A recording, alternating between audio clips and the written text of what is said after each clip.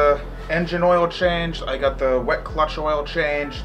Grease fittings greased. Looks like I could use a couple belts and possibly a couple pulleys. They're a little bit loose. I'll look online tonight and see if I can get some of the pulleys and a couple belts for it, just so I have it. Because tomorrow I'm going to be spraying prodiamine on the yard. This is probably the earliest I've done it. It's March 29th, but the ground temp is at 55 degrees, so it's time to spray. This is what I'm using. This is prodiamine, and I've been using it for a few years now. It seems to do a pretty decent job. And I put down right around a pound, like 1.25 pounds of this per tank, and that does about an acre. I'm not doing quite an acre this year just because I have this that I'm still trying to grow grass, and then this took up a big chunk of space along with the patio, so I'll probably just knock it down to about 1 pound. That should do a pretty good job. The other thing I'm doing also is I'm doing a half application. So I'm not gonna put in the entire pound. I'm gonna do a half an app. So I'll do a 1/2 pound. And then 2 or 3 weeks from now, I'll do the next 1/2 pound. Just in case it like rains like 2 inches in the next couple days and it washes out, I'll have a backup in a couple weeks, the other application. And I don't know where all my stuff is, my measuring cups and stuff, so I got a 2-stroke oil container here, mixer, so that's what I'll use. I got that, and I got a scale, so then we're off to the races here. So my scale, it's already set to pounds, so 1/2 pound.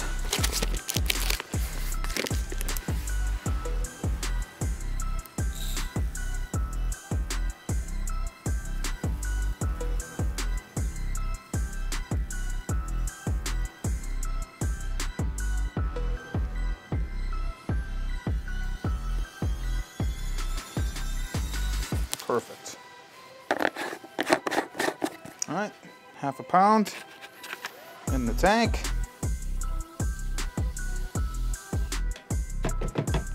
And I have 8 gallons in there right now. I'm gonna bring this back over to the hose, and I'll bring it up to 10 gallons. I don't need to put in 12. 12 gallons is for a full acre. I'm not gonna do the full acre. All right, let's mix this thing up a little bit.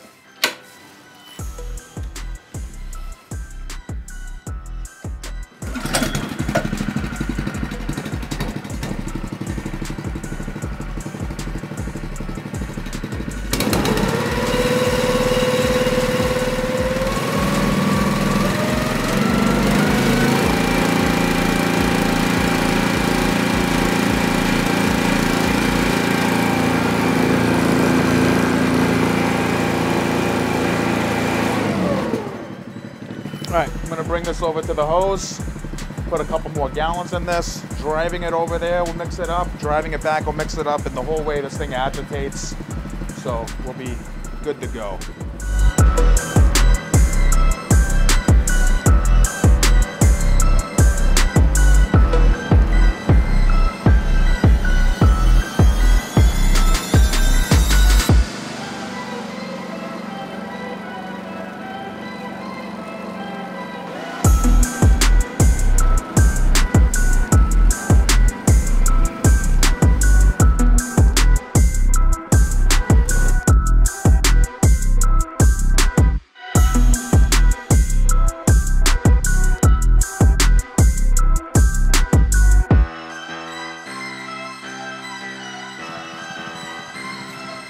So I don't know how much farther over I'm gonna be able to actually go with this machine. This is already getting, this is real soft right here.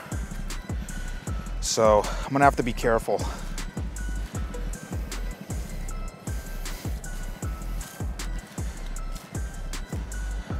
It's a pretty heavy machine. I don't want to get it stuck, but we'll see.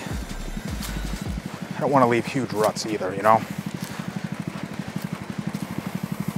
So I might be able to make one more pass, and then I might have to switch over to the backpack sprayer.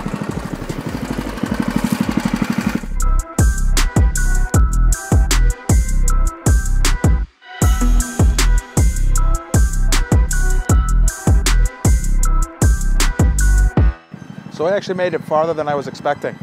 I thought for sure I wasn't gonna make it past the fire pit there and I was gonna have to do that by hand, but I made it pretty much all the way into the back other than that area right there.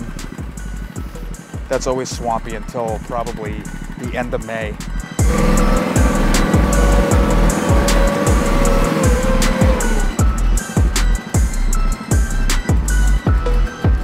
That's pretty good. So I got about 2 gallons left. That ain't bad. All right, so I'm gonna empty this tank into this bin right here. Neutral, on, choke.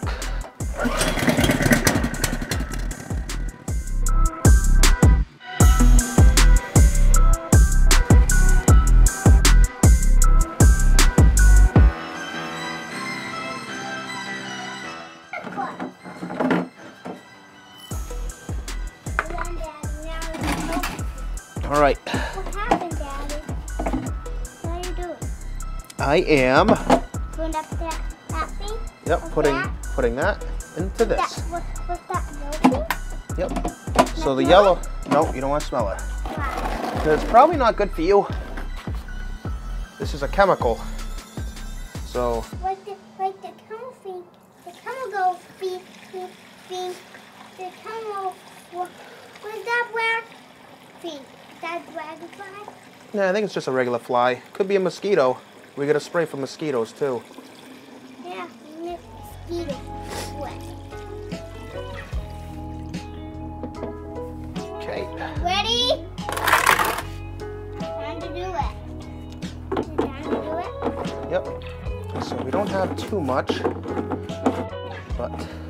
Wrap them. Daddy, by doing this. All right, I'm gonna put a small little battery in this, little 3 amp.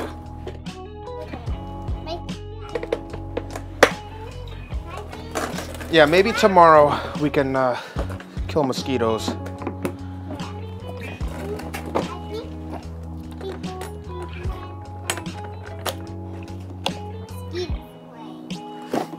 So this section of the lawn, I'm not able to get the permagreen, not right now because the ground is just too mushy.